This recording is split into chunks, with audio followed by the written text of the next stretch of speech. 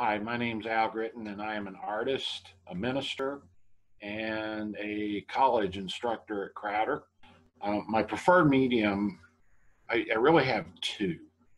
One of them is pastel, but in recent years, I've really come to value watercolor. I love working with watercolor, the almost complete lack of control. It is just appealing to me. What's on the easel? Um, I don't know that I've ever been diagnosed ADHD, but when it comes to artwork, I'm kind of ADHD. So I actually have several things going at the same time, just because I get bored and I want to switch from one to the other. So I have an oil painting that I just finished. That one is called Dogwoods.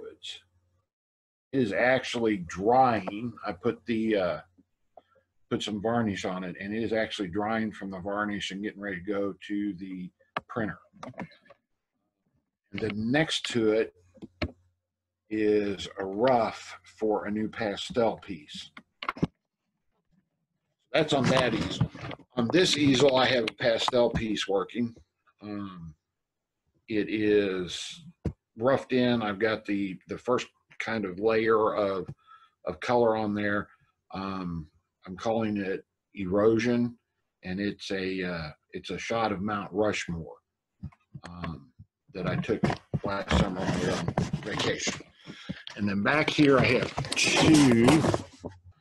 I can't tell that. That one is kind of a surreal thing I just finished. It's watercolor. It's a seashell with a foreign sky. I call it Dreams of a Distant Shore. And then I just started this watercolor. I call that Pieces of April. I usually have a title for mine because it usually relates to whatever I'm trying to convey. Like the seashell back there.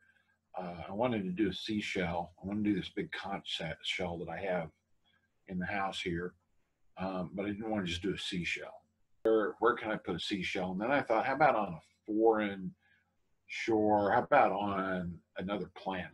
So I started to do this seashell on the shore with three moons in the background and all.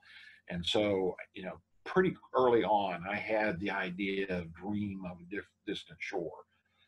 Same thing with this one. I wanted to do the presidents with the faces worn off as a commentary on kind of what's happening in our world politically right now. So I had the title pretty much before I started.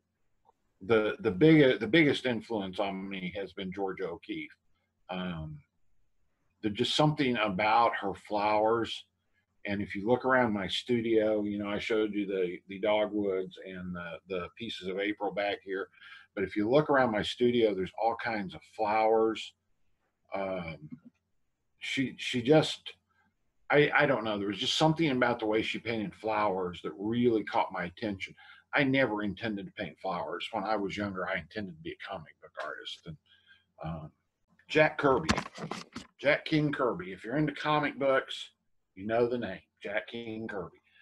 I was a big comic book fan when I was 7, 8, 9, 10.